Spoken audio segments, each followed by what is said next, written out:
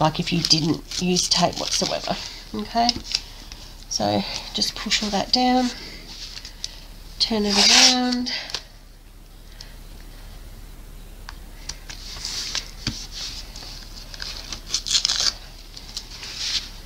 and just we'll trim the edges shortly, and just get all that done without knocking your paint over.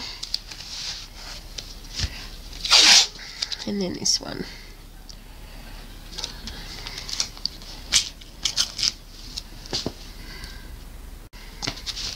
Okay, so I'm just trimming my edges.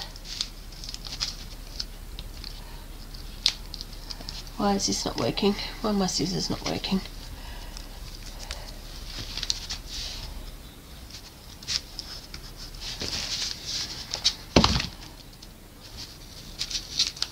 Need to buy some sharper scissors.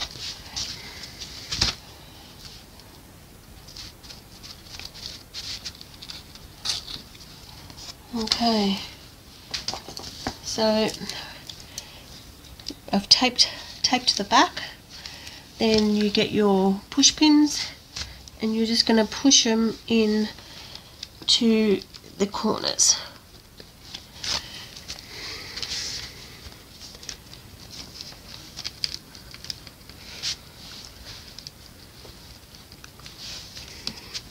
The best you can.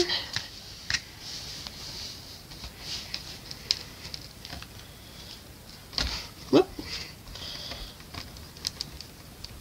If I can get that in there. And then the last one.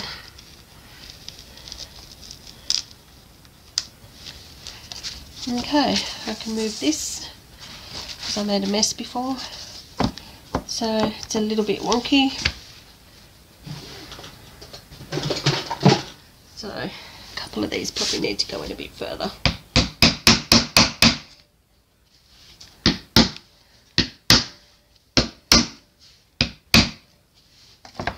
Okay, that's better. It's not wonky. Okay, so I might turn my light on. I didn't have my light on before. Why is my light not working? There it is. Okay. So if you have a level, you can pretty tell if it's level because it's not wonky. Otherwise, if you do have a level, just give it a quick. So, yep. So it's level. So, can you see? Yes. Okay, so we have our torch ready.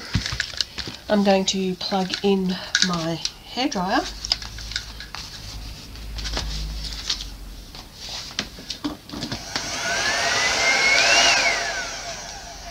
And make sure it's off. Okay, got the torch ready. So, first thing we're going to do is get our base colour. Now, if you want to, you can wear gloves. I don't always wear gloves. So, you don't have to. So, I just pour a bit of this on here. Well, obviously not all of it is on there. And we're just going to spread it out with the hairdryer.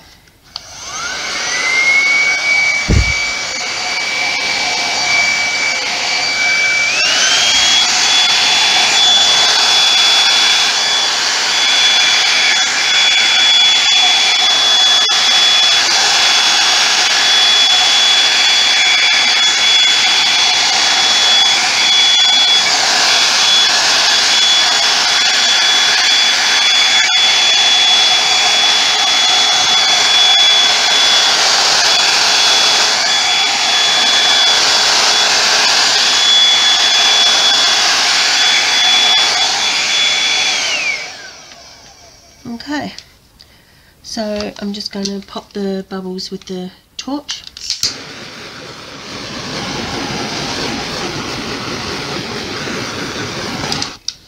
Okay, with the sides, whatever the drips are, if there's drips on the table here, I just grab it up with your finger and just touch up the sides just while you're got the base down.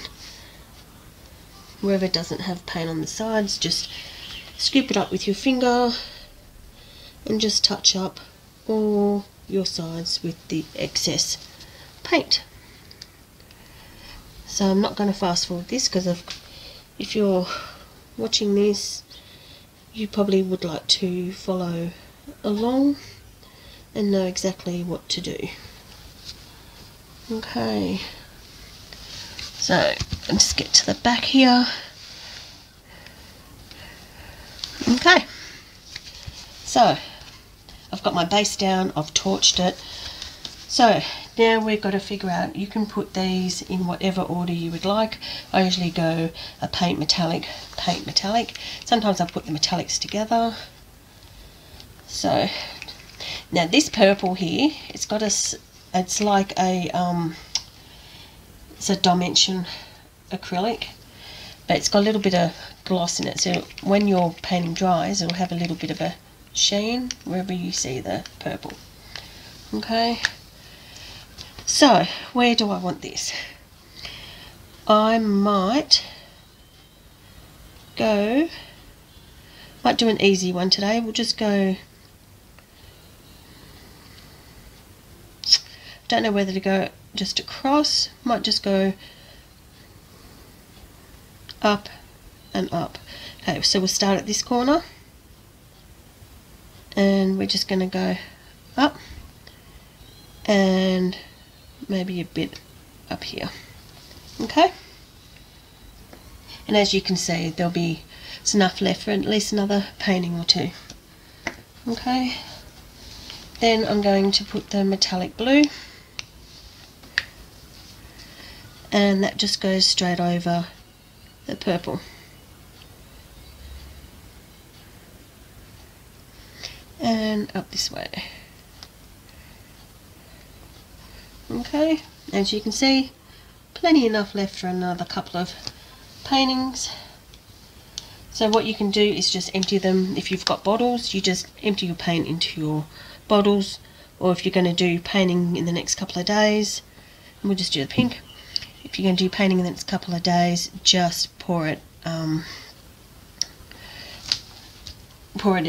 just cover it with, what's it called, Glad wrap. Okay, and the last one is the silver.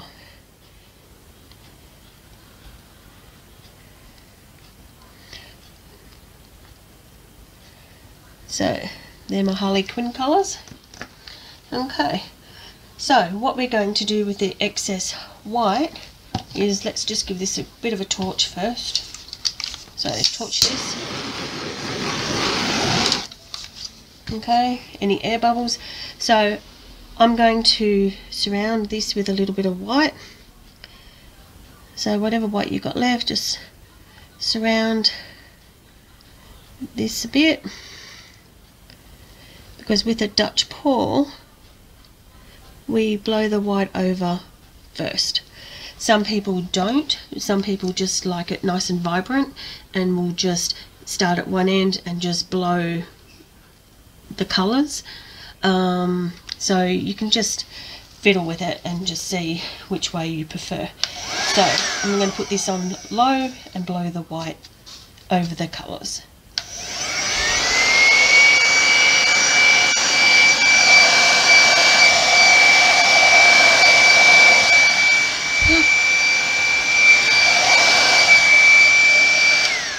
And don't do what I just did.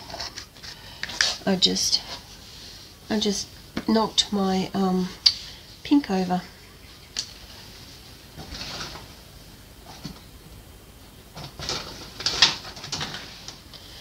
Okay, let's get this pink.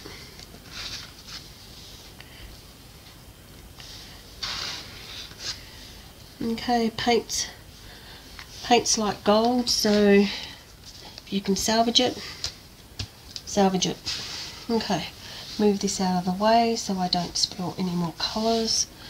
Okay, so I've pushed the white over the colours. We're going to get the torch again. We're going to pop any bubbles. And then we're just going to let it sit for a minute. Okay, why we let it sit is you've got all these cells that are popping up here. Well, that's silver. It's gorgeous. See all these cells here? Okay, now we're just going to blow it out. So I might try it on low first just to blow it out a bit. I might start probably in the middle here.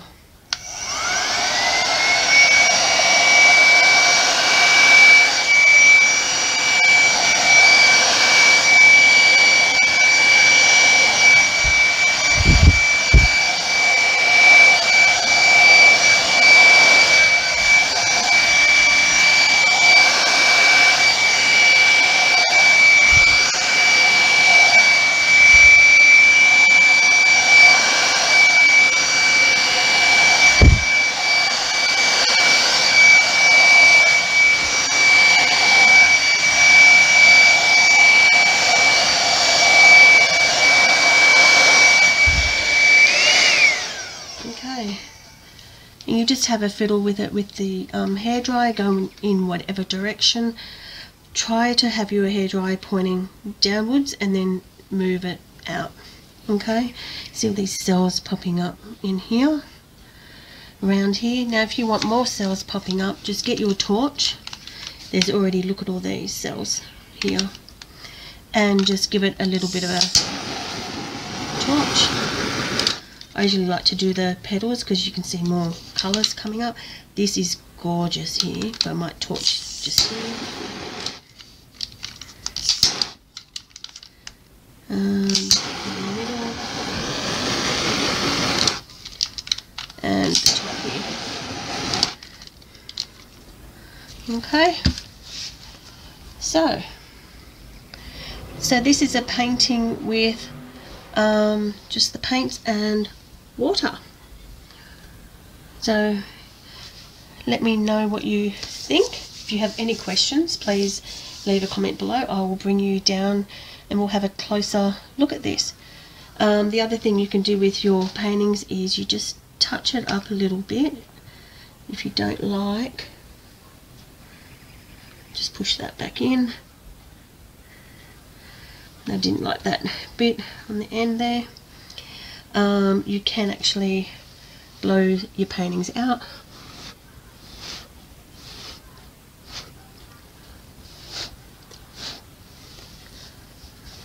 I'm actually quite happy with it. I don't really want to blow any of it out anyway, but you've got all this shimmer all in here.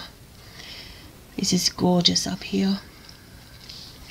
Okay, I'll bring you down to have a look. I just want to torch this little bit in here. That's pretty.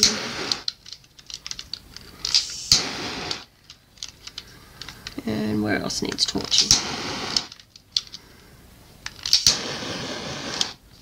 Okay, I think that should do it. I'll bring you down to have a look. Okay, so remember that when you're finished your painting, get your stick and get all those drips off underneath your painting. Okay, so go around all 4 sides and get all your drips off. Okay, the other thing you need to do is, if you've got any bare bits, like this one here, just dip your finger in the paint and just touch up around there. Okay, and it just pulls the paint down. Okay, but do remember that if you, there's some more drips, so definitely pick up all your drips. Okay, and just check all the sides of your painting. That's so pretty. All your sides, and go around all 4 sides, collect all the drips, and because it'll stop pulling on your painting. Okay, so this is the Dutch pour we did with just water. See all that shimmer in there? Hang on, where is it? There it is. Okay. We'll have a look at all this. Look at all that.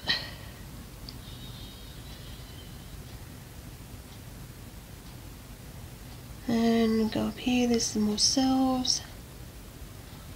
That's so pretty, look at that. Okay, come up here. Go up to the right, see all that shimmer again. So you can manipulate it by blowing on it with your mouth or with a straw. It's so pretty. Love that there. Okay, so if you haven't subscribed to my channel, please subscribe. If you would like to leave a comment, if you have any questions regarding mixing and consistency, please leave a message below.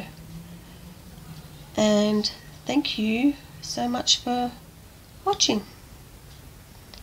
Okay, I'll see you again soon for another pour.